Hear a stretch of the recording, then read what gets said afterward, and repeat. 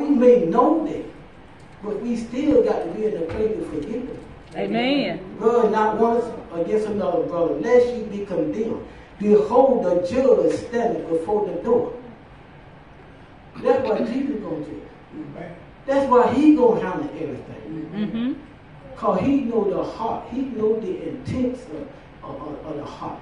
That's why he said, vengeance is mine. I will repay. All right.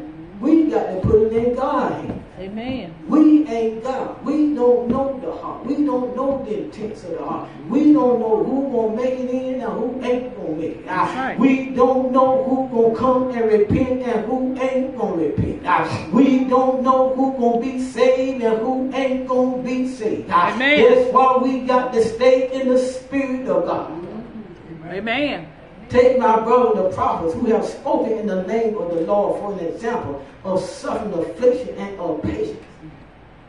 Behold, we count them happy which endure. We got to endure unto the end. The same shall be saved. They made it in. Now we trying to make it in. We need to look at their example and we need to endure. Amen. Ye have heard of the patience of Job and have seen the end of the Lord, that the Lord is very pitiful and of tender mercy. Look at what he did for Job. Job made it. And he trusted the Lord. He may have cursed the day that he was born, but he still held on to his integrity. He still trusted the Lord. He even came against his wife when she began to talk foolish. She began to tell him to curse God and die. But look at Job, what he told her. He said, thou speak as a foolish woman. In other words, he was trying to tell her, line up with the Spirit. Line up what the Word of God is saying. The Lord take it, the Lord give it, and he take it away. But blessed be the name of the Lord. Whatever we go through, saints, whatever is trying us, whatever affliction that we're going through, we still got to trust the Lord. Who are we serving? That's what we got to ask ourselves. We need to put the devil on our foot. All right. Who are we trusting? If we trusting the Lord or we trusting the devil? Amen. But above all things, my brothers, swear not, neither by heaven, neither by earth, neither by any other oath. But let your yea be yea, and your nay be nay, lest ye fall into condemnation. Let your word be full.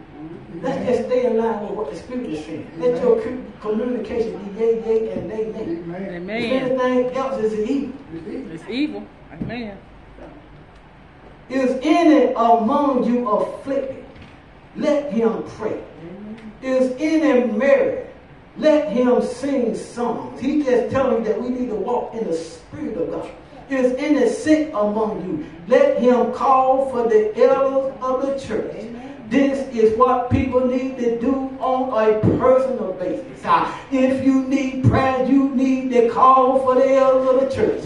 Nobody might not know what you're going through. You need to take a personal responsibility and call for the elders. Look at the word. Is any sick among you? Let him call for the elders of the church and let them pray over him, anointing him with oil in the name of the Lord. That's why we use the oil. And it said, and the prayer of faith shall save the sick, and the Lord shall raise them up. And if he had committed sin, they shall be forgiven him.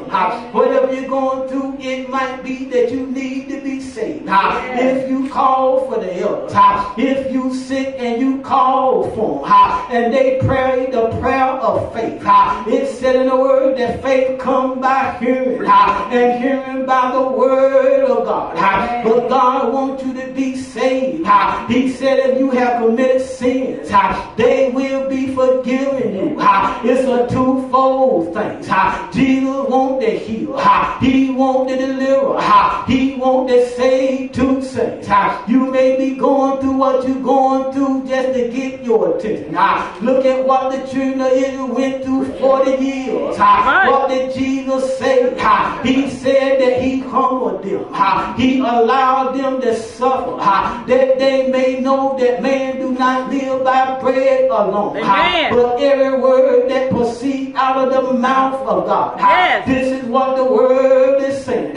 He wanted them to repent. He wanted them to line back up with the word. They couldn't go over to Canaan in the state that they're in. You can't get to heaven in the state that you're in. You got to repent. You need to repent. Yes, Lord. Thank you, Jesus. Amen. I'm just giving you what the word says. Amen. Confess your faults one to another and pray one for another that ye may be healed. Mm-hmm. How you going to be healed?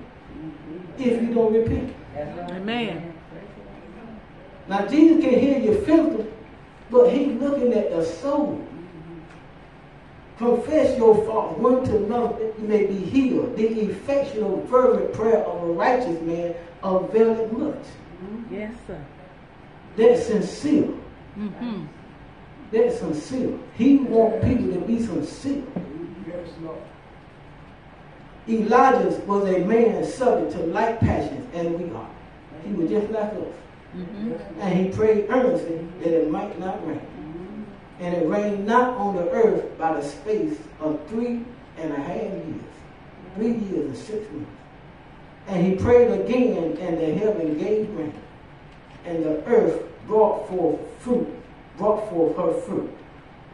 Brother, if any of you err from the truth, and one convert him, let him know that he which converted the sinner from his error of his way shall save a soul from death, and shall hide a multitude of sins.